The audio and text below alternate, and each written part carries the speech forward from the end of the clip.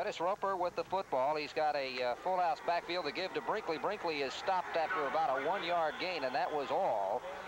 Coming an 8-yard gain at 2nd down and 2, and they have run the ball well early. They have not put it up in the air yet, and there they did not run well as they stopped at the line of scrimmage. Rodney. Well, Scott comes in with a play. It's a 3rd down and a long 1. And they go back into the wishbone set. And the give goes inside to Brinkley, and it looks as though he is going to be just a tad short of the 1st down. It really depends on where they spot the football. 3rd down on a very short yard here. Fake. Roper's got it. The 1st down, plus more. He gets across the 40 to the 42. Roper with the good ball. I think would be a passing situation. And again, Goolsby in motion. Maybe the same play. It worked last time. This time Roper looks the other way, and he's got a receiver. An outstanding catch by Keith Lewis at the 38-yard line, and he goes out of bounds. Anybody, freshman included, will pick you apart with that much time. Again, play action pass going for the end zone. It is just underthrown slightly. Keith Lewis, again, the intended receiver. Greg Gatson recovered in time. 50 this year. This year, he has not missed one from this distance. The kick is up, and he may be now 3 for 4. That one wasn't even close. You know, the ball, I think, is picking up moisture because that kick was... people, but watch the backs out of the backfield, too. They'll dump the ball occasionally. They're going to try to throw for the first time now. Rouse is wide open, and he blows it. Intercepted by Rice, and here we come. It is down to the 30-yard line, run back the other way by Ed Freeney, the linebacker. That pass was right in. That was any advantage on the scoreboard, and Hamrick can give you that. Hamrick hit 2 field goals last year. That one is low, but it should be long enough, and it is good. So Rice scores first with 3:45 to go in the first period. Rice leads it by a count of 3-0. Throw it long. They could get somebody loose here, but they're all in tight right now. They just decide to get the running going, and they do. 1st down and more. Breaking the ball across is number 32. 193, I don't think so. No receivers wide. The keep by Cal Cagney as he cuts inside the contained man and goes to the 50. He's still running at the 45, the 40, and he may not be caught. Cal Cagney from the 15-10, and he is caught at about the 7-yard line. And that was Roy Thompson. Not a passing formation. Cal Cagney looks over the defense. He's still got it. He's going to keep it. He's going to try to turn the corner, and he will be stopped. Oh, they say he went in. Oh, boy, that looked like he bounced in from here, but they're giving him the touchdown. Steve Kidd was right there. But Cal Cagney is given credit for the touchdown from 5 yards out. Let's take a look at it now. Now, if the ball lands, all it has to do is get to the goal line before his knee touches the ground. Here's a tremendous angle from our crew. Cal Cagney hit. Now watch the ball when the knee hits. He's not in. Not in. He is not in. The ball should have been spotted about the 1-foot line. Touchdown. Cal Cagney came into this game, if you can believe this, here's a quarterback who's in a nice, safe 5- or 6-yard area and be an easy completion. Ooh. Roper is brought down behind the line of scrimmage as the defense did not go for the fake inside, and Nick Miller was right. Tricks to try to get some pressure on the Rice quarterback.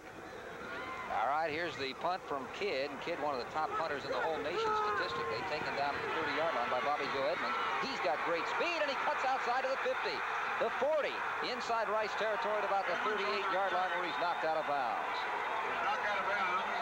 This guy doesn't play regularly at Arkansas. In fact, Edmonds is way down. And we have to make our drops a lot deeper this week because they do throw the 20-yarder rather than the 10-yarder. Well, they didn't throw that time. In fact, running for nearly a 1st down, Cal Cagney has 74 yards rushing already. 2nd down and 1. And the give is good for the 1st down and more. Missed tackle. Carl Miller moves down inside the 20-yard line. Injury, but 6-foot, 200-pounder. 2nd down and 10. Cal Cagney keeps it again, cuts the inside. He may be able to get it down inside the 5, and he does to about the 3-yard line. William McClay making a stop. He's working it now. Comes straight out. Instead of forcing Cal Cagney, he just left the quarterback alone. That's not his fault. That's the way they're playing it, and bingo, Arkansas is in the zone. Miller from 5 gets the touchdown. Cal Cagney with 91 yards rushing. They better start minding him as Rice surrenders their 2nd touchdown here, and that makes it 13-3 with the extra point coming up. 12:46 to go in the 1st half of play. This is simply a fake and trap. They make you think the ball's going to Foreman. They trap back across the backfield. The guard pulls, leaves the hole open. The Rice defender follows him because you... Touchdowns. Now they trail. It's Arkansas 14, Rice 3 on Home Sports Entertainment. 3-yard line. And Roper is going to keep it on the play action. He's got the ball up the middle. It is is incomplete. And that was a good defensive play, actually, by the offensive player, Scott. Greg Gadsden was right in the Southwest Conference. He's a backup player, but that's only because Arkansas has 2 dynamite linebackers. Bobby Joe Edmonds back to receive the kick from Kidd, and he boomed that one. Whoa, did he? Back to the 5-yard line. Edmonds will take it from there. And yes, he will, up to about the 26 or 7-yard line where he's dropped. We don't have to throw much at Arkansas anymore. Centers is now wide, but again, they'll just keep it. Cagney's going to throw this time, and this is what they do. When they throw big yardage, that ball is caught and fumbled and picked up by Steve Kidd at about the 25. Oh, now they're going to say incomplete pass. Oh, incomplete. This one over. And they did say it was a fumble. That was my first impression, certainly, Norm, but it was a fumble. Well, let's see. They worked out of the wishbone 95% of the time here. Of course, it's really, that's not that technical. A short gain, maybe a fumble. Let's see. Arkansas thinks there is a fumble. Do the officials think so? Randy Beecham was right on the bottom of that, and boy, the way Arkansas is reacting. But they're going to have to see. There's been some wrestling for that football under there. Well, the Arkansas offense is coming on the field, and they're right. They're going to come on the field. Let's see where the fumble comes. What he did. Donnie Centers wide, way out on the top of the screen, but they're going to try to punch the ball with a power run to the right side, and they're not going to get anywhere. Carl Miller brought down behind the line of scrimmage as we had it out first. Okay, it'll be a 43-yard field goal attempt on 4th down. The kick is up. It is long enough, but it might be, yep, good, just over the top of the right upright. And so 3 more points go on the board for the Arkansas Razorbacks, and with 4:05 to go in the first half, it's Arkansas 17, Rice 3, and you're watching it all right here on Home Sports Entertainment. Again, they stay in the wishbone set, but Goolsby goes in motion. He stays carefully in parallel with the line of scrimmage. Roper puts it in the air. Goolsby turns around, and it's intercepted. Intercepted by Greg Lasker. Lasker up to the 40, out of bounds at about the 46-yard line. That was a perfect play by Lasker. Again, no wishbone set this time. Cagney just drops back on a quick drop. Quarterback draw. He's up the middle for 50. He's across the 50 down to about the 42-yard line in Rice territory. 4 yards, and he's not a first or second teamer on this club. Cagney again the quarterback draw, and again big yardage up the middle. Again a first down, and again even more as he runs himself out of bounds at the 25-yard line. Practice slipping a great deal. Well, let's see. This is a 29-39 off to the right, and that's not going to make it. That one kind of died when it got near down at 1. Antonio Brinkley again, the single running back with wide receivers, 3 of them on the left side. Roper back to throw, goes up the middle. It's intercepted right there by number 31, David Dudley. Dudley may run it all the way. Roper the only man, and he can't stop him. It is a touchdown. The pass was thrown right into the arms of David Dudley, who is out of Houston Hastings High School, actually in the A-Leaf area, 6'3", 196-pound junior, 2-year letterman, and I'm sure he has some relatives here that are happy for him. A 49-yard interception return by Dudley. Problem is, Arkansas isn't dumb defensively.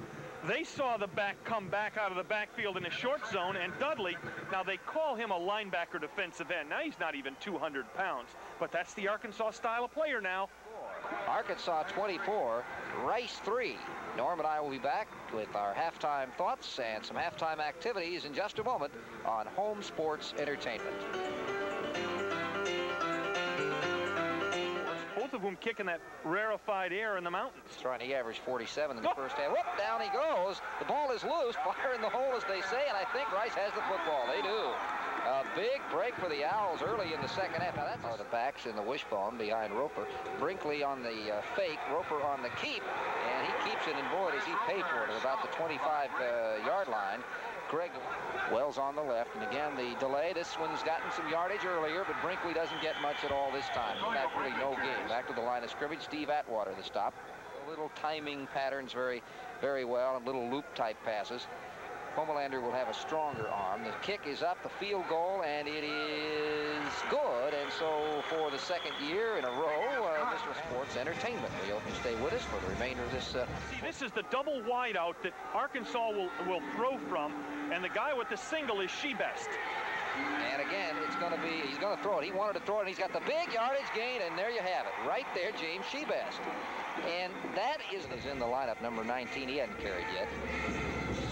He's going to be a blocker. Calcagney on the pass. He's got a man.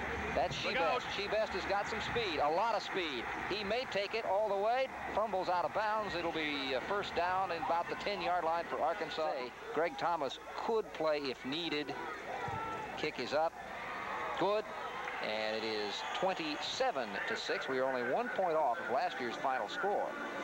That was played at Arkansas, Little Rock. 27-6. Arkansas leads Rice with 3:51 to go in period 3 right here on HSC. As we see Frank Shepard, the umpire, get the ball out of play, get a dry one in there. I mentioned earlier. 1st and 10.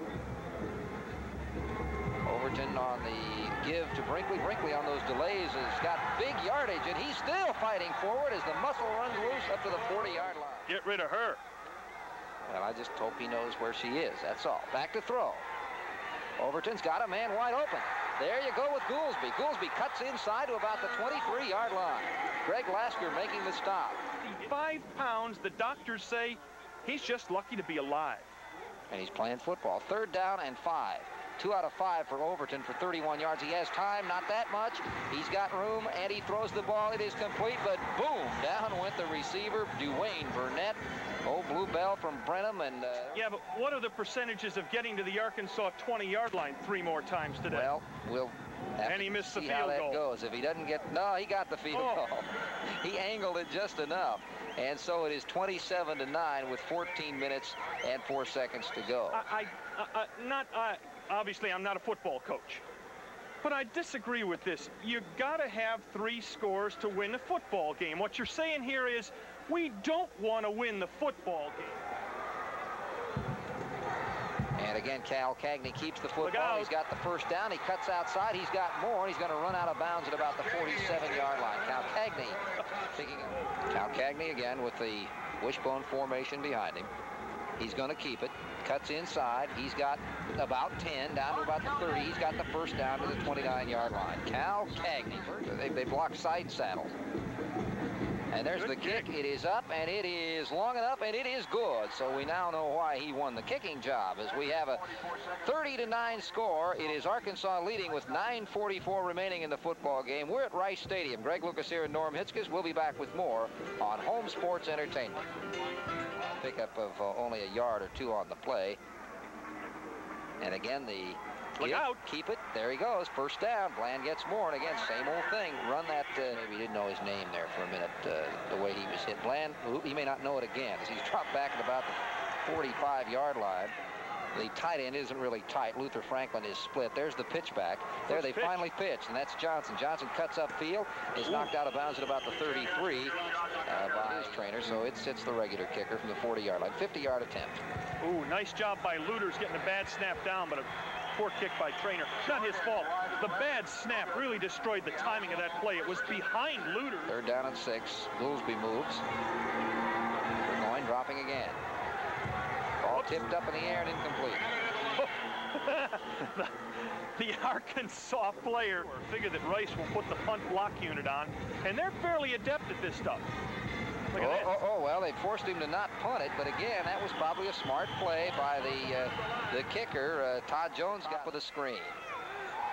Got one back in the backfield, and Burgoyne's going to drop back again. Pretty good coverage. Ball is touchdown, Rice in the end zone, far corner. Picking that one off was a man we were talking about before, Mr. Nixon. Unfortunately, some of the other teams that run it are running it better than Houston. That's what bothers Bill, since he invented it. On a reverse, Wells is going to try to get it in, but he's not going to. He's dropped back at the 8-yard line, and Dudley, who had a big game, makes the stop, and that'll do it. The homecoming game for the Rice Owls is finished. It was an entertaining football game, especially for Arkansas fans. They win it and go 7-1. Final score, Arkansas 30, Rice 15. Norm and I'll be back with some final thoughts on Home Sports Entertainment.